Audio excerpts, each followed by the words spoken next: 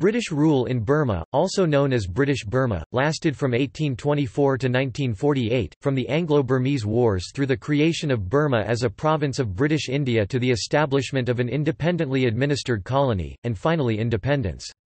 Various portions of Burmese territories, including Arakan Rakhine State, Tenasserim were annexed by the British after their victory in the First Anglo-Burmese War. Lower Burma was annexed in 1852 after the Second Anglo-Burmese War.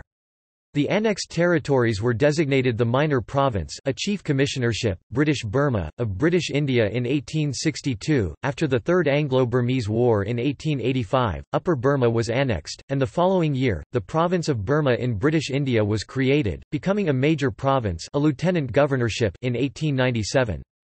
This arrangement lasted until 1937, when Burma began to be administered separately by the Burma Office under the Secretary of State for India and Burma. British rule was disrupted during the Japanese occupation of much of the country during the Second World War. Burma achieved independence from British rule on 4 January 1948. Burma is sometimes referred to as the Scottish colony, due to the heavy role played by Scotsmen in colonising and running the country, one of the most notable being Sir James Scott, and the Irrawaddy Flotilla Company. Burma before the British conquest. Because of its location, trade routes between China and India passed straight through the country, keeping Burma wealthy through trade, although self-sufficient agriculture was still the basis of the economy. Indian merchants travelled along the coasts and rivers, especially the Irrawaddy River, throughout the regions where the majority of Burmese lived, bringing Indian cultural influences into the country that still exist there today. Burma was also one of the first Southeast Asian countries to adopt Buddhism, which went on to become the officially patronized religion. Before the British conquest and colonization, the ruling Konbaung dynasty practiced a tightly centralized form of government. The king was the chief executive with the final say on all matters, but he could not make new laws and could only issue administrative edicts. The country had two codes of law, the Rajathat and Dhammathat, and the Halutta, the center of government, was divided into three branches—fiscal, executive, and judicial. In theory the king was in charge of all of the Halutta, but none of his orders got put into place until the Halutta approved them, thus checking his power. Further dividing the country, provinces were ruled by governors who were appointed by the Halutta and villages were ruled by hereditary headmen approved by the king. Arrival of the British in Burma. Conflict began between Myanmar and the British when the Konbaung dynasty decided to expand into Arakan in the state of Assam, close to British-held Chittagong in India. After Burma's defeat of the Kingdom of Arakan in 1784–1785, in 1823, Burmese forces again crossed the frontier. This led to the First Anglo-Burmese War 1824–26. The British dispatched a large seaborne expedition that took Rangoon without a fight in 1824. In Danuphiu, south of Ava, the Burmese general Maha Bandula was killed and his armies routed. Myanmar was forced to cede Assam and other northern provinces. The 1826 Treaty of Yandabo formally ended the First Anglo-Burmese War, the longest and the most expensive war in the history of British India. 15,000 European and Indian soldiers died, together with an unknown number of Burmese army and civilian casualties.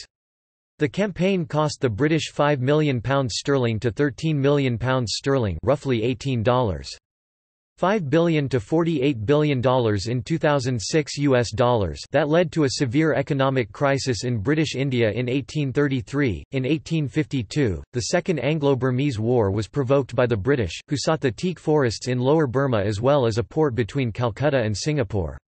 After 25 years of peace, British and Burmese fighting started afresh and continued until the British occupied all of Lower Burma. The British were victorious in this war and as a result obtained access to the teak, oil, and rubies of northern Myanmar. King Mindon tried to readjust to the thrust of imperialism. He enacted administrative reforms and made Burma more receptive to foreign interests. But the British initiated the Third Anglo-Burmese War, which lasted less than 2 weeks during November 1885.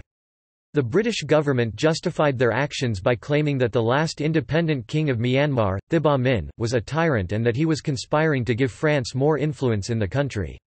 British troops entered Mandalay on 28 November 1885. Thus, after 3 wars gaining various parts of the country, the British finally occupied all the area of present-day Myanmar, making the territory a province of British India on 1 January 1886. The British decided to annex all of Upper Burma as a colony and to make the whole country a province of the British India. The new colony of Upper Burma was attached to the Burma province on 26 February 1886. Early British rule. Burmese armed resistance continued sporadically for several years and the British commander had to coerce the High Court of Justice to continue to function. Though war officially ended after only a couple of weeks, resistance continued in northern Burma until 1890, with the British finally resorting to a systematic destruction of villages and appointment of new officials to finally halt all guerrilla activity. Traditional Burmese society was drastically altered by the demise of the monarchy and the separation of religion and state. Intermarriage between Europeans and Burmese gave birth to an indigenous Eurasian community known as the Anglo-Burmese who would come to dominate the colonial society, hovering above the Burmese but below the British. After Britain took over all of Burma, they continued to send tribute to China to avoid offending them, but this unknowingly lowered the status they held in Chinese minds. It was agreed at the Burma Convention in 1886 that China would recognize Britain's occupation of Upper Burma while Britain continued the Burmese payment of tribute every 10 years to Beijing. Administration. The British controlled their new province through direct rule, making many changes to the previous governmental structure. The monarchy was abolished, King Thibaw sent into exile, and church and state separated. This was particularly harmful because the Buddhist monks were dependent on the sponsorship of the monarchy. At the same time, the monarchy was given legitimacy by the Buddhist organization, and the church gave the public the opportunity to understand national politics to a greater degree. Another way in which the British controlled their new colony directly was through their implementation of a secular education system. The colonial government of India, which was given control of the new colony, founded secular schools teaching in both English and Burmese, while also encouraging Christian missionaries to visit and found schools. In both of these types of schools, Buddhism and traditional Burmese culture were frowned upon in an attempt to rid the Burmese people of a cultural unity separate from the British. To control the country on the village level, the British implemented a strategic hamlet strategy in which they burned villages and uprooted families who had supplied villages with their headmen, sending them to Lower Burma.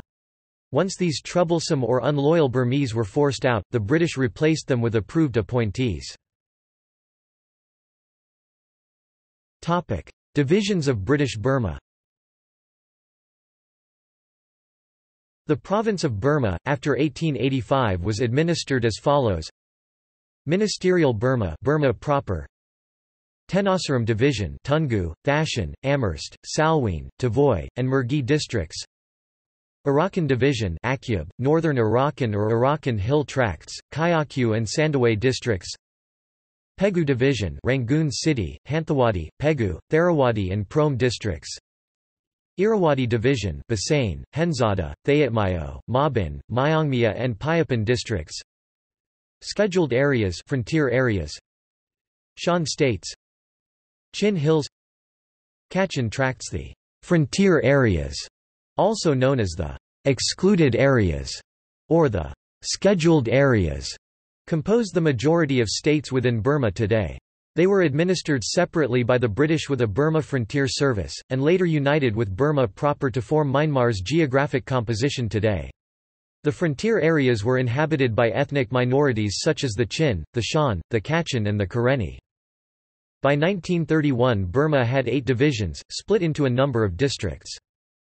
Arakan Division, Akyab, Arakan Hill, Kayakyu and Sandaway districts; Magway Division, Chin Hills, Magway, Minbu, Pakaku and Thayatmayo districts; Mandalay Division, Kayaks, Mandalay, Maiktila and Myingyan districts; Tenasserim Division, Tungu, Thashan, Amherst, Salween, Tavoy, and Mergui districts; Pegu Division, Rangoon City, Hanthawadi, Pegu, Tharawadi and Prome districts; Irrawaddy Division, Basane, Henzada, Mabin, Myongmya and Payapan districts; Zagaing Division Bamo, Lower Chindwin, Upper Chindwin, Katha, Myithkina, Zagaing districts, the Hukan Valley and the Triangle Native Areas.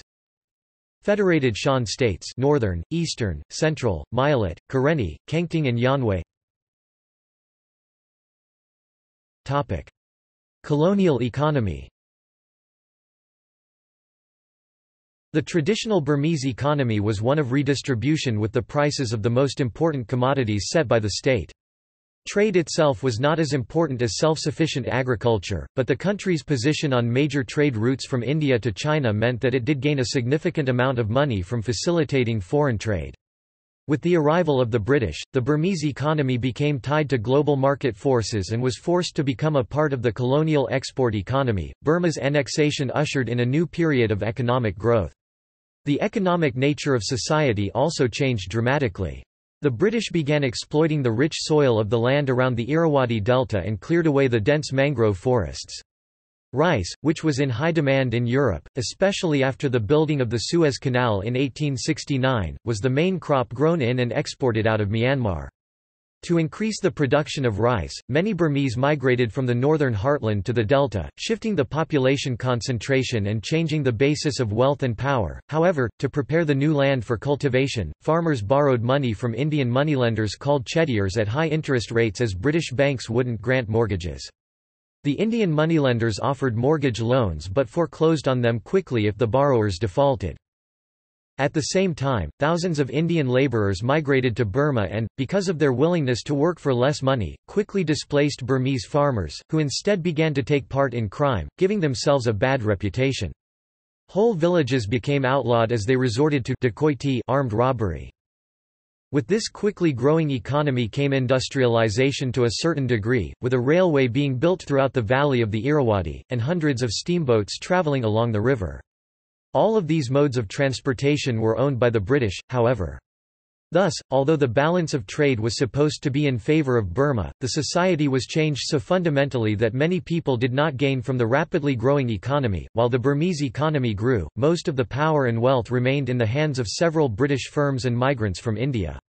The civil service was largely staffed by Anglo-Burmese and Indians, and the ethnic Burmese were excluded almost entirely from military service, which was staffed primarily with Indians, Anglo-Burmese, Karens and other Burmese minority groups.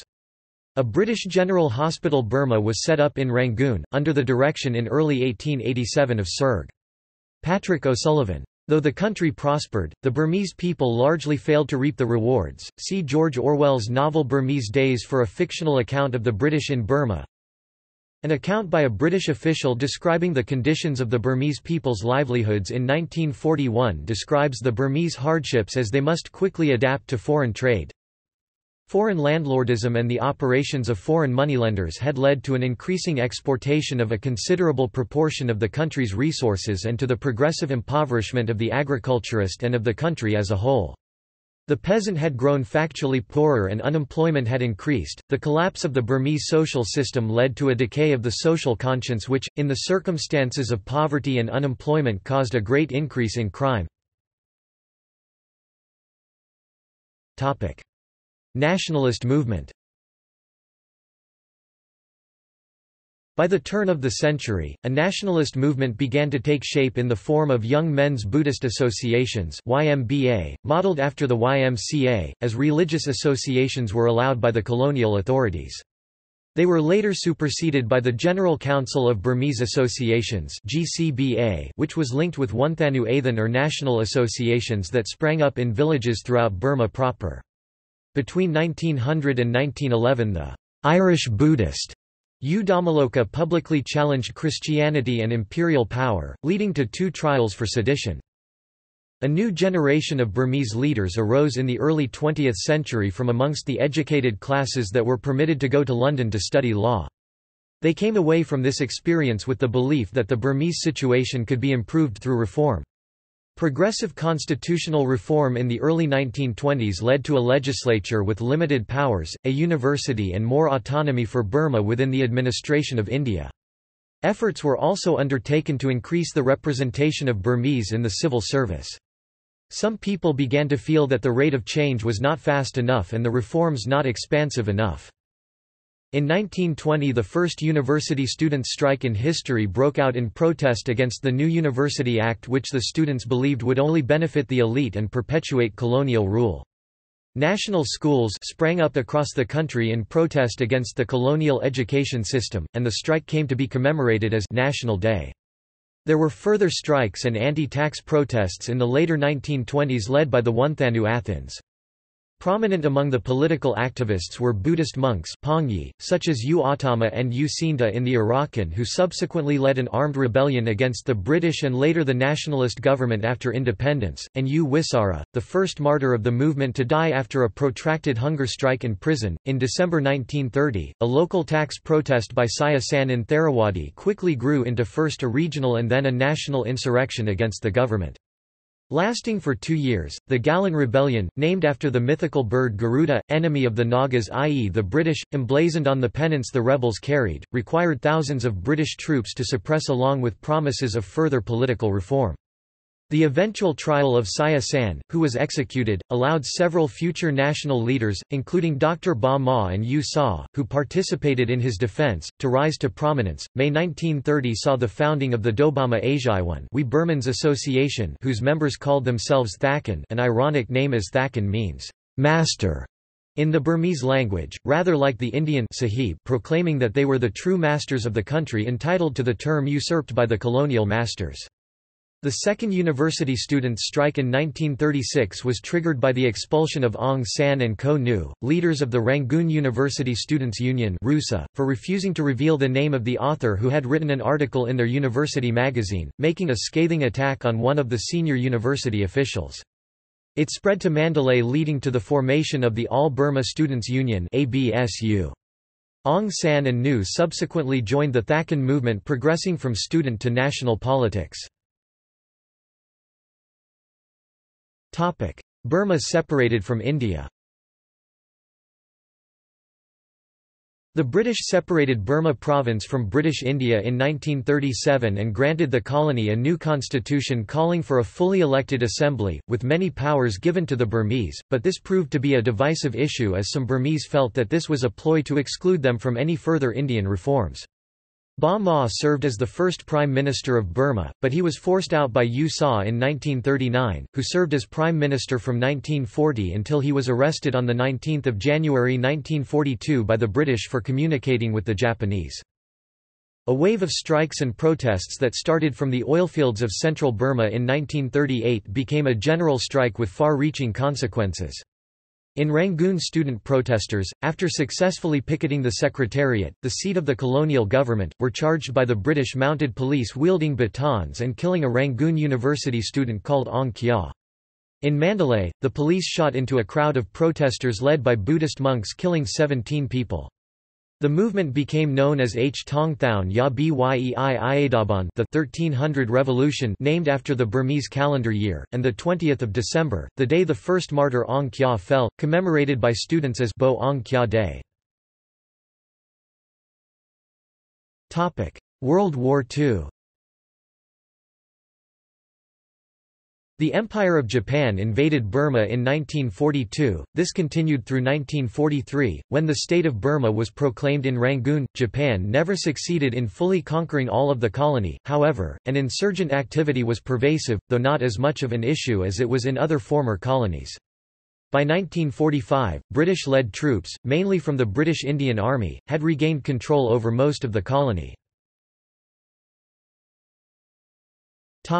From the Japanese surrender to Aung San's assassination. The surrender of the Japanese brought a military administration to Burma. British administration sought to try Aung San and other members of BIA for treason and collaboration with the Japanese. Lord Mountbatten realised that a trial was an impossibility considering Aung San's popular appeal. After the war ended, the British governor, Colonel Sir Reginald Dorman Smith, returned. The restored government established a political program that focused on physical reconstruction of the country and delayed discussion of independence. The AFPFL opposed the government, leading to political instability in the country. A rift had also developed in the AFPFL between the Communists and Aung San together with the Socialists over strategy, which led to Van Tun being forced to resign as General Secretary in July 1946 and the expulsion of the CPB from the AFPFL the following October. Dorman Smith was replaced by Major General Sir Hubert Rance as the new governor, and almost immediately after his appointment the Rangoon police went on strike. The strike, starting in September 1946, then spread from the police to government employees and came close to becoming a general strike. Rance calmed the situation by meeting with Aung San and convincing him to join the governor's executive council along with other members of the AFPFL.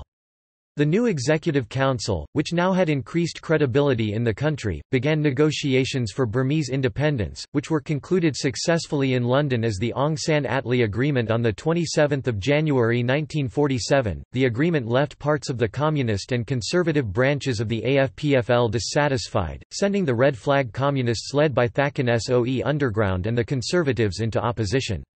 Aung San also succeeded in concluding an agreement with ethnic minorities for a unified Burma at the Panglong Conference on 12 February, celebrated since as Union Day.